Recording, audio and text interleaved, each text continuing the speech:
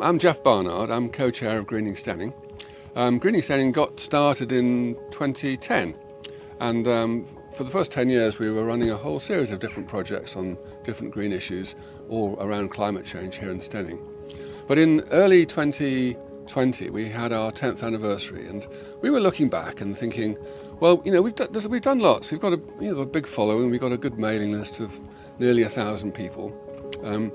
But what have we really achieved? You know, the climate crisis is right upon us, and we were really having a bit of a soul searching there about should we be raising our sights. And at that meeting at the football club in January 2020, I kind of asked people, should we be kind of being more ambitious? Should we be going further? And everybody put their hand up to say, yes, let's do it. And so we kind of resolved to kind of raise our ambition in a big way. And thinking of 2030 as being like the time span we've got to really get things going by. Needless to say, what happened in spring that year? COVID hit. So we had to kind of ramp things down just as we were about to try and ramp things up. But after a couple of months, I think people were kind of reflecting on this a lot, and we thought, what can we do during lockdown to actually get this issue into people's minds? And we came up with the idea of running an online survey. And we called it the 2030 Vision Survey. And we asked people what would they like Steyning, Bramber and Beeding, which is our patch, to be like in 2030. And the way we did it, we set out 40 different ideas on transport, on energy, on biodiversity, on a range of things. And we asked them, do you think it's a good idea, for example, that many more houses should have solar panels? Do you think it's a good idea we should be trying to calm the traffic in the high street? Lots of questions like that. And we got a really good response. I think it hit the moment in lockdown where people were reflecting more about the future and what they wanted the future to be. We got over 450 responses to this. And the good thing was it wasn't just our regular punters. It was actually a broader group. And it was really encouraging because it showed there was a very widespread concern about the environment and a real desire to make things different. And from this there was a kind of a vision emerged, which we've called our 2030 vision of what we want this area to be like in 2030. And I'll just read you out some of the main elements to it. There's 6 pieces to it. We have clean air and quiet roads thanks to improved cycle paths and buses and a big shift to electric cars. Zero carbon building and retrofitting mean we live in warm and energy efficient homes. We're producing clean, renewable energy at scale, locally. Farmers, councils and local people are working to protect and enhance nature. We have thriving businesses and more people shop locally. More is repaired and recycled and less wasted. And we have a strong and cohesive community that looks after vulnerable people. So it's been an exciting journey, and it's a year and a half on. We've actually, I think, made some real progress, but we've had some real challenges, not least lockdown. So we've been having to do a lot more online than we expected, but now that things are easing, we're able to get out and things are starting to ramp up. So I'd like to show you some of the projects we've been doing, give you a flavour of what's been happening.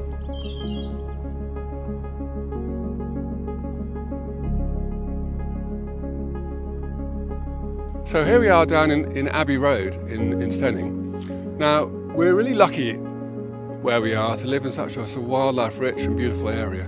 And people are very concerned to try and protect this and preserve it, enhance it even, given all the threats from climate change and species loss. So our Biodiversity Action Group has been thinking how it can do its bit to try and make that happen. One of the things we thought would be useful would be to start by understanding what it is we have around us, because people take it for granted so often. So we've set out in the first year to do a habitat survey to spot where the local biodiversity hotspots were. And that's now been completed. And this, for example, is one of them. This is part of a nature corridor that stretches all the way from Steyning Church up there in the Steyning Centre, right the way through the town to the bypass below. And this is a really nature-rich wetland area right here in Abbey Road. And we've mapped this, And just recently we've converted all this data from the map onto an online map you can look at, and you can zoom in and see what's where. So from the map you can see where the different community orchards are in the town. There's one just here, for example, and you can zoom out and see the bigger picture. But the whole point of it is to get people to appreciate what we have now so we can hang on to it. We've also been working with the local parish councils and the county council on trying to protect our local verges and encourage pollinators. We call it Life on the Verge, this project. Here's one of the sites in Upper Beeding where we've protected this bit of grass from being cut. And lo and behold, within the first year we've already got orchids appearing. One of the things that's really helped us is we managed to get a grant from Horsham District Council from their Community Climate Fund, and this has been supporting all of our work, which has really made a difference. On the lifestyle agenda, a couple of things are the main items. One of them is a collection point at our farmers market for hard to recycle plastics.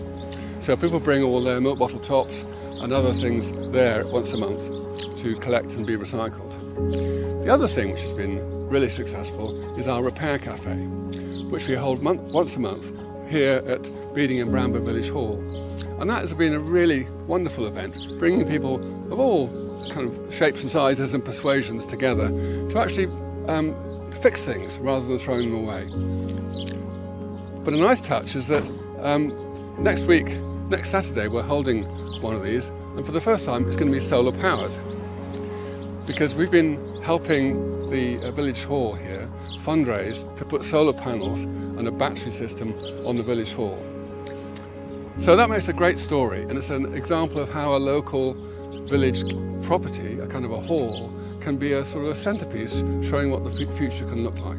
So on the transport front, the big idea has been to try and encourage more active travel, to get people out of their cars onto bikes and onto buses. And the main focus for the first year has been a campaign to introduce a 20-mile-an-hour zone in Steyning for the whole of the village.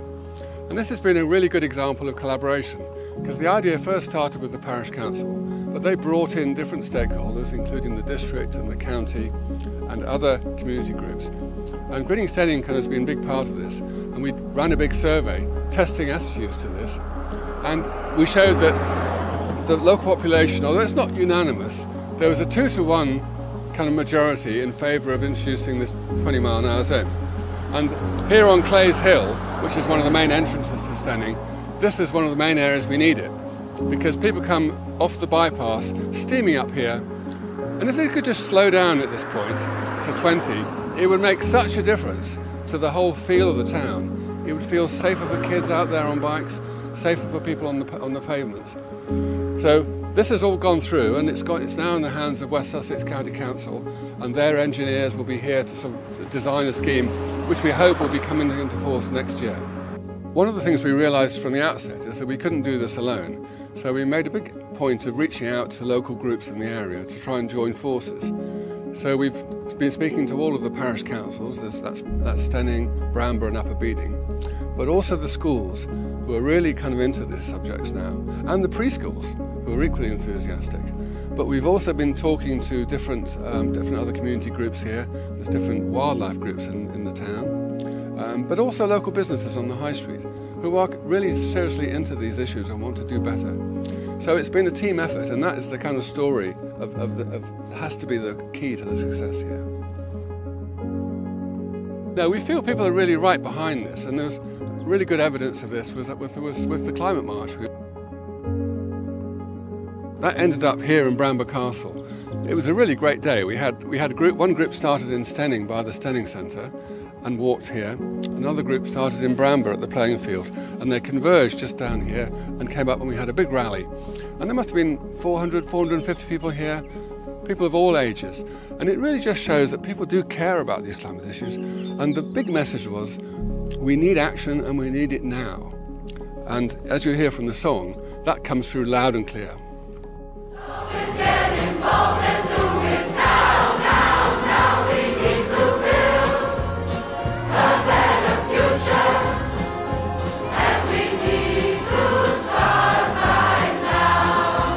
I think thing that's made it work here is actually tapping into the enthusiasm of the enthusiasts. And with any community, you'll have folks who are really actually energised by this, actually really alarmed by climate issues and wanting to do something. And I think it's unlocking the energy of those people and enabling those people to actually make a difference. That's what parish councils can do. And they can actually support them, enable them, facilitate them, and unlock that energy and that get up and go and that fire in the belly which is needed to tackle this problem. But I think the big thing that has really mattered is actually those partnerships we've built. And a particular word for parish councils. I think they can play a really crucial role. And it's partly in leading and showing that this issue really matters and they're doing something about it. But they've also got a big part to play in convening different groups around from the place, bringing them together, and also enabling, because parish councils kind of know how things work and they know who to speak to at the county or at the district. So I think they have a very important part to play in sort of facilitating this whole awakening about the need for climate action.